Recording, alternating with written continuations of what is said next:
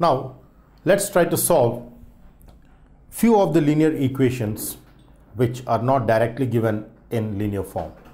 That is, we're going to see the session where we're going to reduce the equations into linear form. Sometimes it is essential. So let's take the topic of the day. Says equations reducible to linear form which are not directly in the linear form. Equations reducible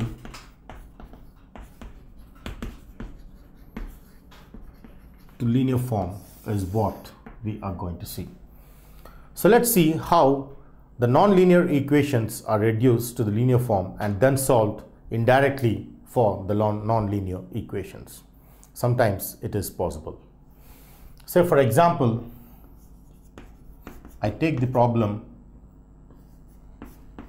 2 by x plus 3 over y equals 13, and say I take the another equation 5 over x minus 4 over y equals minus 2. So these are the two equations, with the condition of course being that x and y are non-zero, because if x and y being in the denominator are zeros, the whole of the equations will not be defined. Therefore, we have non-zero solutions for this kind of an example. But initially, to start with, my question is, why are these two equations not linear? Let's recap with the definition of linear equations. As we have identified that linear equations are the polynomials, the linear polynomials whose powers are integral, non-negative integral powers. Clearly, I see that if I write this 2 by x as 2x inverse, then this is a negative integral power. The rule says non-negative integral power, which is not the case in this. Therefore, equations of this type are called non-linear equations, of course in two variables x and y. So let's see how we can convert these non-linear equations into linear form and then solve the linear form, indirectly giving us the solutions of the given non-linear equations. So the first rule for this says that if I have my equation 1 and equation 2 respectively taken for the given problem, then for the first equation and the second equation 5 by x minus 4 over y equals negative 2, I will let 1 by x is equal to some p and 1 by y is equal to some q, is how I let the two equations. So when I take 1 by x equal to p and 1 by y equal to p, implies I can write the two equations in the form 2 times 1 by x, which is p. Therefore 2 by x, which I can write it as 2 times of 1 by x, can be substituted as p, because 1 by x is assumed to be p.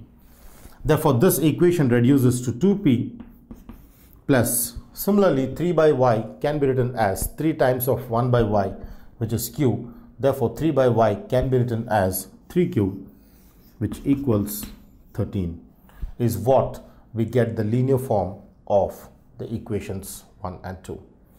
Similarly, when I take the second equation, 5 by x reduces to 5p minus 4q equals minus 2.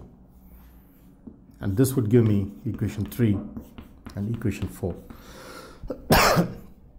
Clearly, equation 3 and equation 4 are linear equations in two variables p and q.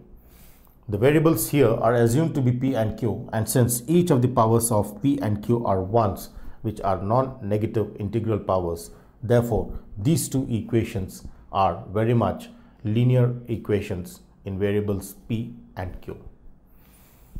So now our destination here is to solve these two equations and find the values of p and q. The method of solving can be either the substitution method or the elimination method or the graphical method. Now clearly I see that substitution method would not be an easy task because the coefficients of P and Q are not 1. Therefore, I try to solve this by using the elimination method, which is the most effective method of all the three methods. So in order to use the elimination method, to recap with the session, we need to make one of the coefficients equal. So let me try to make the coefficients of Q to be equal so that this is multiplied here and this is multiplied here, and I get the coefficients equal. So let's see what equations do I get when I multiply whole of equation 3 with 4 and whole of equation 4 with 3. So 4 multiplied with 2p gives me 8p, and 4 multiplied with 3q gives me 12q, and 4 multiplied with 13 gives me 52. Similarly, 3 multiplied with 5p gives me 15p, and 3 multiplied with 4q gives 12q, and therefore 3 times of minus 2, which is minus 6, clearly makes these two coefficients equal, differing by a sign, which is not a restriction. Now since these two coefficients are equal, differing by a sign, therefore this can be eliminated or cancelled if I add, so that 8p plus 15p would give me 23p in addition, and this gets cancelled because 12q plus of minus 12q will just eliminate the q term. Is the reason why I have used the elimination method. And 52 minus 6 would give me 46, and with this I get 23p equal to 46, which in turn gives me the value of p as 46 over 23 once and twice. 23 times of 2 is 46. Therefore, I get the value of p as 2 is what I get when I substitute in elimination method. Now the next question here is that I have to find the value of q using the value of p. So I substitute in one of the equation, which is very simple. Therefore, I substitute this in equation 4. Substituting p is equal to 2 in equation 4, I get this as 5p minus 4 times of 5 times of 2 minus 4 times of q is equal to minus 2, is what is the equation obtained with p equals to 2 substituted in the equation. Now this is 5 times of 2, 10 minus 4q is equal to minus 2, which in turn gives me minus 4q when substituted here as minus 12 is what I get out here. Therefore, the value of q here is minus 12 over minus 4, which on further simplification gives me the value as 3. Now I got the value of p is 2 and the value of q is 3, which I'm going to substitute in the assumptions, indirectly giving me the values of x and y.